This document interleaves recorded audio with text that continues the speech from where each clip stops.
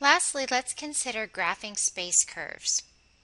Consider the vector equation given by r of t equals 1 minus t times r naught plus t r1, where r naught is the vector given by 0, 0, 0, that's a 0 vector, and r1 is given by 2, 5, 10.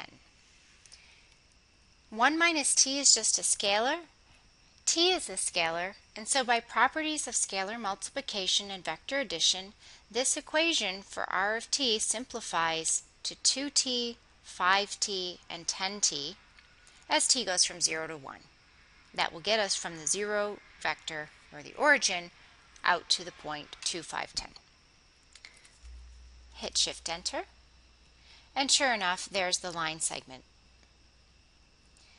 Now, let's explore a parametric plot with a trigonometric function. There are two important notes that we should observe. First of all, trig functions must be capitalized.